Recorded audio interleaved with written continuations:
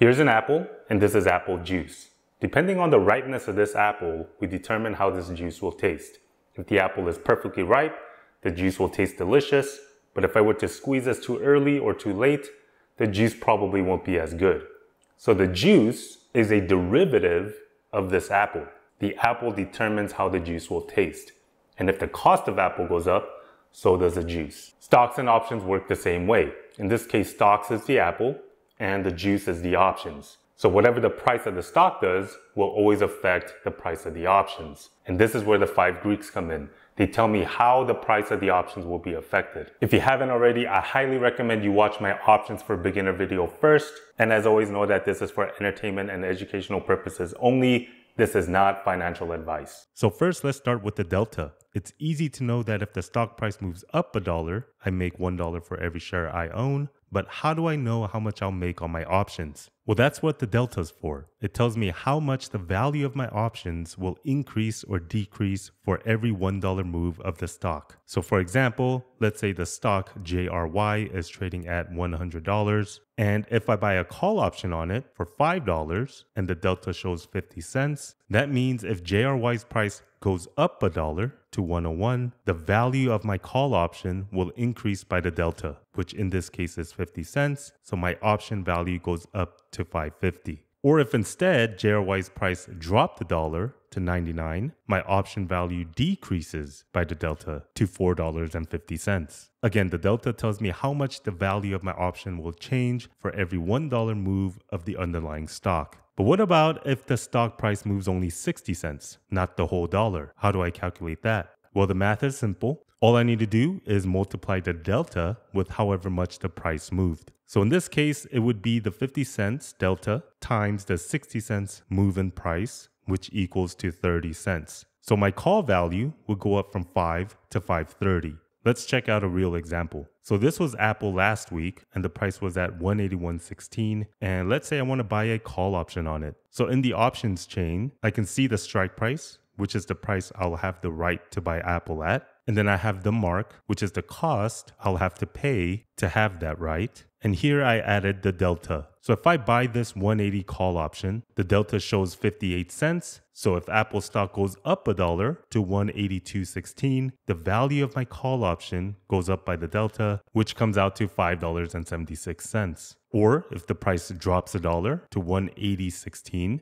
my call option goes down by the delta to $4.60. Pretty simple. Now here's why options are so attractive. Aside from the leverage, the return I get on my money is much higher. So let's compare this. If I bought 100 shares of Apple at 181.16 and it moved up $1 to 182.16, I would have made $100 on my $18,000 investment, which is what, like a fraction of 1% return on my money? But my one call option made 58 cents on $5.18. Since one contract equals to the same 100 shares, that comes out to a total of a $58 profit on just a $518 investment, which is about an 11% return on my money. And my risk exposure was much less too, because in stock, I had to put up $18,000 to make that $100, with the chance of losing it all, no matter how unlikely that is, if Apple went to zero. But with buying options, I can only lose what I paid for the option premium, which here is just $518.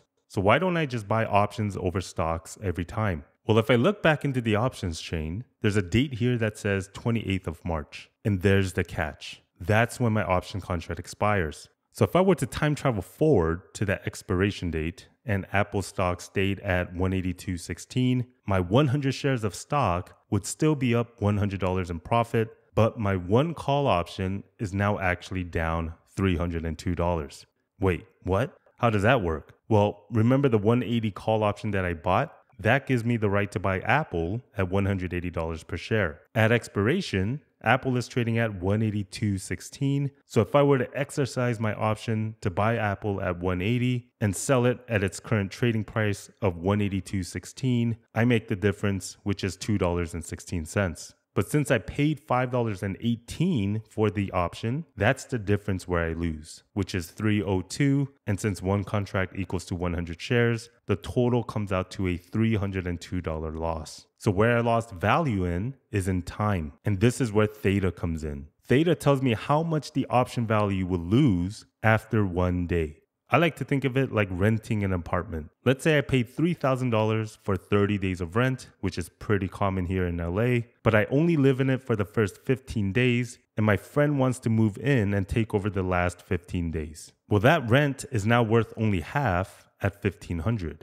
because there's only 15 days left in the rental agreement. So it's only fair to collect $1,500 of the rent from my friend if I move out early. And this works similar with options. As an option buyer, it's almost like I'm renting the potential for the stock to move in my favor. I'm paying for time to be given the right to purchase or sell a stock within a certain period. So the more time I use in my agreement, the more it loses its value. It's not an if or a maybe. It's 100% certain that it will lose some value as each day passes, leading up to the expiration date. Because unlike price, where it can go up, down, or sideways, time can only move in one direction, at least for now. So going back to the Apple example, Apple was trading at $181.16, and let's say I buy the same 180 call option for $5.18. But remember, these expire, so if I look here, it shows I have 31 days until expiration. It shows that the theta for this call option is 8 cents, which means tomorrow I lose 1 day of time. So now I have 30 days left in this contract. And if Apple price stays the same and nothing else changes, my call option loses the 8 cents and is now worth $5.10.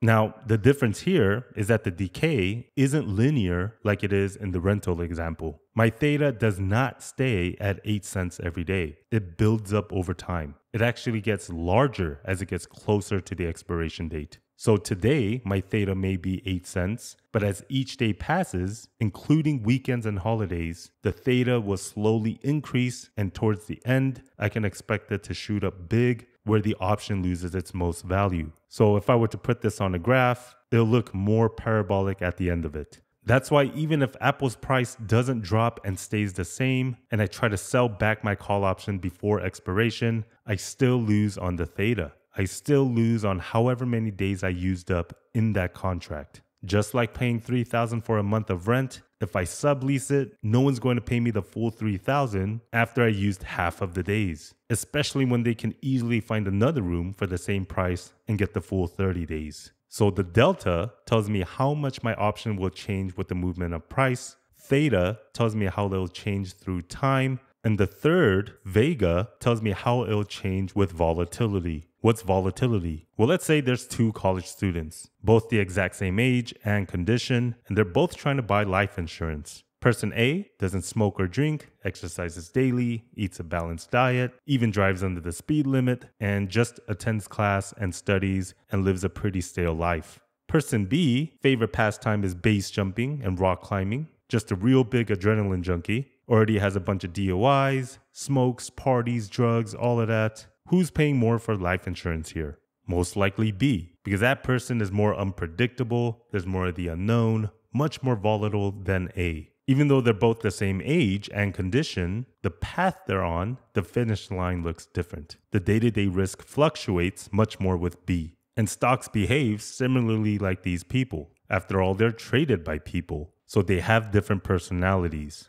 So even though two stocks can be trading at the exact same price, one option premium may be more expensive, and it's because of the difference in volatility. Now, what if person A all of a sudden gets cancer or some crazy disease? Well, person A's volatility just went up. So the price of getting life insurance also goes up. And things of this nature happen all the time in the stock market. There's good news, bad news, earnings reports, rumors, whatever it is, can change the option's volatility. So the Vega estimates how much the value of my options will change from a 1% move in volatility, specifically implied volatility. So there's historical volatility, which looks at the past, what's already happened, the history of how price moved, and implied volatility, looks forward into the future. It's the prediction or the expectation of the volatility. So for example, if JRY is trading at $100 per share and the implied volatility is at 20%, that means the market is predicting JRY to have a 20% move in price in either direction over the next year. So if we do the math, 20% of 100 is $20. So the range may go up as high as 120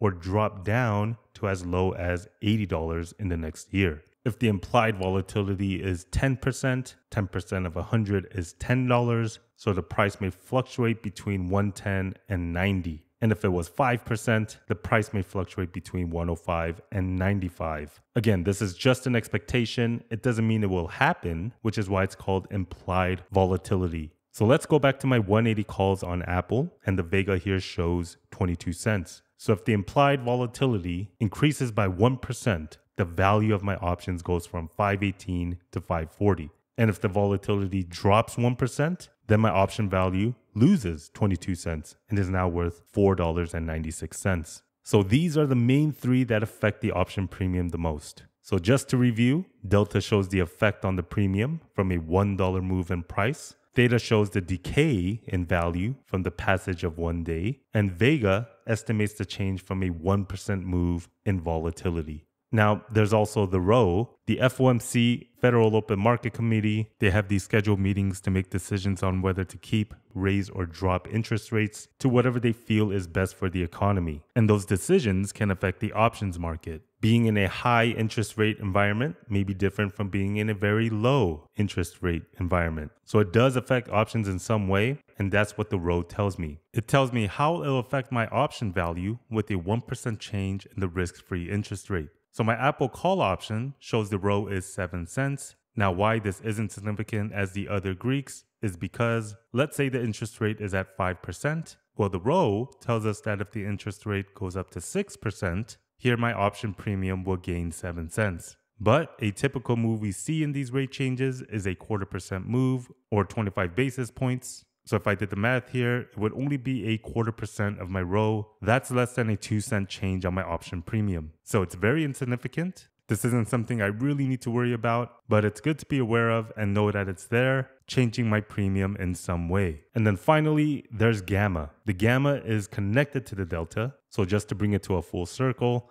again, the delta tells me what the first dollar move in stock is going to do to my options. And the gamma tells me how much the delta will increase or decrease after the first dollar move. So here's my Apple again, and delta is the same 58 cents. And now I can see the gamma is 3 cents. That means if Apple's price goes up $1 to 182.16, I already know my option value goes up to 576, but now I also know what my delta will be for the next dollar move. So the delta now changes from 58 cents to 61. I'm adding the gamma to the delta. That means if Apple moves up another $1 to 183.16, then my option now goes up by the new delta of 61 cents. Easiest way to think about gamma is delta tells me the first dollar move, the gamma tells me the next dollar move. So looking at the gamma, I can kind of gauge how fast my delta will ramp up until it hits $1. Because once it hits $1, that's where it gets capped off.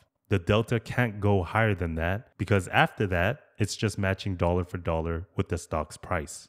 Now, what happens if it dropped $1? Well, in this call option, the delta now decreases by the delta amount. So my delta will drop from 58 cents to 55. So gamma is a way to gauge how fast the delta will accelerate. So those are the 5 Greeks. To me, there's no way I could trade options without knowing them. So I hope this was helpful. It may take a couple of watches, but let me know if you have any questions. And this is just kind of scratching the surface. I'll go deeper into these in a later video. But for now, I appreciate you for being here and I hope to see you on the next one.